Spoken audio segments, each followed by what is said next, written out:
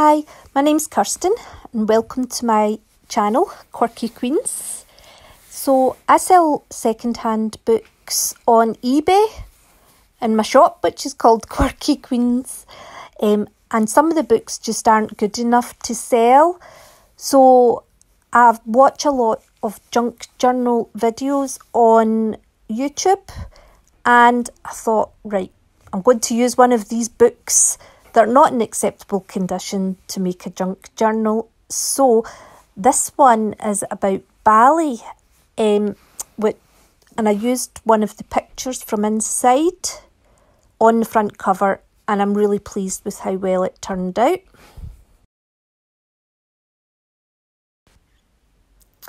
So I added some extra paper to reinforce the cover, and then this is the lovely ballet picture from inside the book. I have used PVA glue and Mod Podge to put it on. I'm just putting some oil pastel round, and then that's some gesso to give a more vintage look to it. So the oil pastel and the gesso are mixing together, which is, giving a really lovely vintage look to it. So on the inside cover, I've turned in, the edges of the paper that were used on the front cover. And this is a map from an old map book, again, a bit too damaged to sell. So I'm putting some olive green oil pastel on and some gesso, but it didn't go quite as planned this time. I thought the oil pastel would blend with the gesso the way it had last time on the front cover. However, I don't know whether it was the paper type, but it stayed in those straight lines. So I took some of the gesso back off by pressing some other paper on top. This is paper that I'd want to be gessoing anyway, so two birds with one stone. So just using some Distress Oxide ink to give a vintage look to it, which I'm really happy with.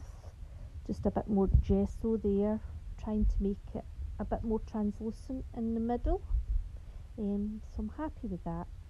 I will do the back cover, the inside cover and the spine at another point. So this is me just choosing some papers for inside of the junk journal. So there's brown paper, the map. Oh, you'll see it's an old map, Yugoslavia, that's no longer existing. This is the cover of printer paper. It's actually got a nice paper, really papery feel to it. And the brown paper's from packaging paper. That's a little bit of wrapping paper. That's an old picture I've done. I was just testing out some paints, some square maths paper. That is tissue paper. I'm not sure that how much I'll be able to use that, but it looked nice inside. This is a really strong paper bag, and that is off a toiletry set. Another map, another squares. Get the idea. So that's it, tidying up. I wanted to put more in, but having watched a lot of junk journal videos, I'm aware that once things get stuck on top of them and pockets are added and tags, that it will become very full very quickly.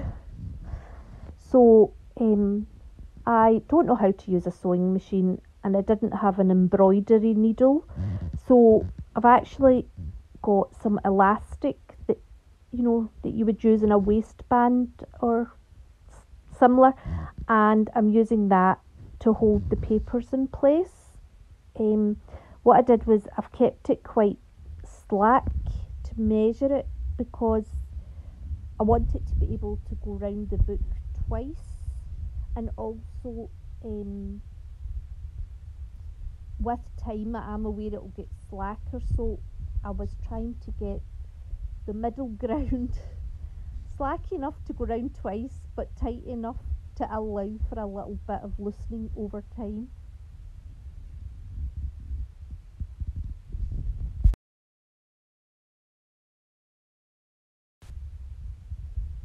So I just tied a single knot in it and put it right round the book and the pages, and then here just doubling it over, whipping it round.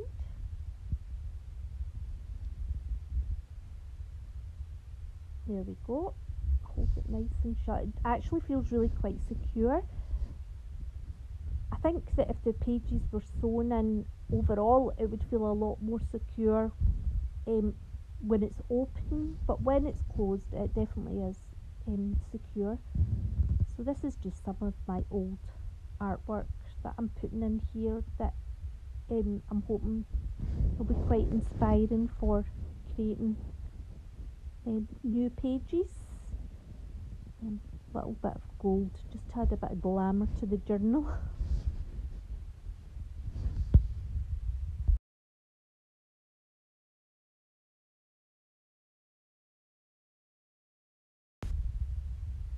So the next artwork I add in is a little quote, art is beauty, which kind of sums up the junk journal for me, because although you're using stuff that would otherwise be thrown out, it does create a very beautiful thing.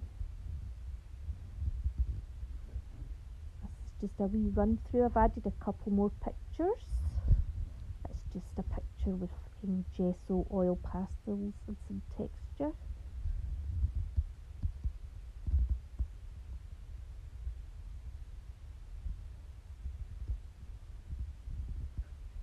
Just a wee run through again. There we go. So I'm looking forward to doing some making my first proper journal page and fixing the spine and doing the back covers.